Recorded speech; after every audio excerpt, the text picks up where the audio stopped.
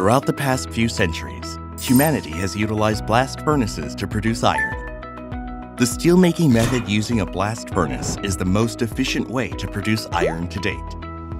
In the process of blast furnace operation, coal and iron ore are processed into coke and sintered ore in the form of lumps, respectively, then charged into a blast furnace where the coal melts the iron ore to produce pig iron at higher than 1500 degrees Celsius. However, carbon dioxide is generated during this process. POSCO has developed FINEX, a technology that enables the utilization of coal and iron ore without any prior treatment. The traditional iron-making process involves both a reduction reaction to remove oxygen from iron ore and a melting reaction to melt the reduced iron ore, which occur simultaneously within a blast furnace. The FINEX process separates the reduction and melting reactions, as reduction happens in fluidized-bed reactors, while melting and the generation of reducing gas occur in the melter gasifier. Unlike blast furnaces, FINEX can produce pig iron without the need for sintering and coking processes by directly utilizing fine iron ore and non-coking coal. Since 2003, POSCO has been producing high-quality molten iron through the FINEX process.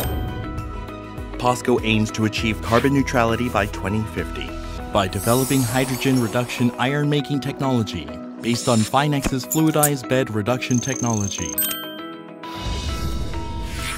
The core of POSCO's hydrogen reduction iron-making is to replace all unit processes generating carbon dioxide in the FINEX process with processes that use hydrogen and electricity. To begin with, substituting the FINEX melter gasifier, which relies on coal, with an electric smelting furnace would lead to a significant decrease in carbon dioxide emissions. Electric smelting furnaces can be connected to existing steelmaking processes such as converters, even when using low-grade iron ore that has been reduced by hydrogen reduction as a raw material. It is possible to produce high-grade steels such as automobile outer plates, gigasteel, and electrical steel sheets, which are difficult to produce in general electric furnaces. The slag generated during the process of melting reduced iron ore in electric smelting furnaces can be utilized as a carbon-reducing raw material in the cement industry. Replacing the FINEX melter gasifier with an electric smelting furnace would require a different reducing gas supply to the fluidized-bed reactor. In hydrogen reduction iron making, hydrogen replaces the reducing gas. In the case of FINEX, reduced iron is produced using carbon monoxide and some hydrogen in a fluidized-bed reactor.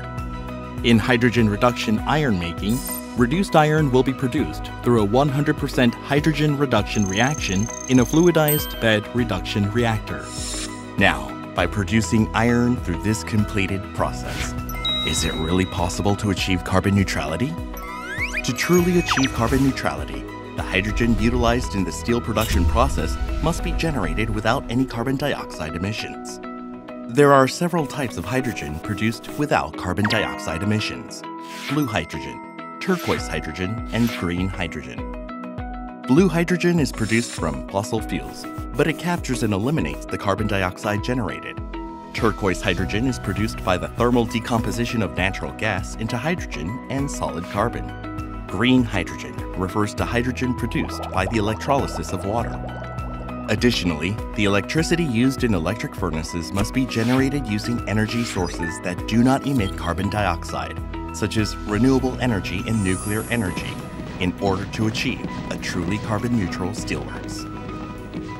POSCO will secure the core technology for producing hydrogen without emitting carbon dioxide, as well as the capacity for transportation, storage, and utilization. Along with hydrogen business, POSCO is actively responding to the development of steel materials needed to build future energy infrastructure, such as renewable energy and nuclear energy. What will the steelworks of the future look like in 2050? Imagine your dream steelworks where iron is produced using hydrogen. Based on its world-class steel technology, POSCO aims to realize a hydrogen reduction steelworks based on hydrogen produced without emitting carbon dioxide by 2050, opening an era of decarbonization and hydrogen in the steel sector. POSCO, hydrogen reduction iron making, HyREX.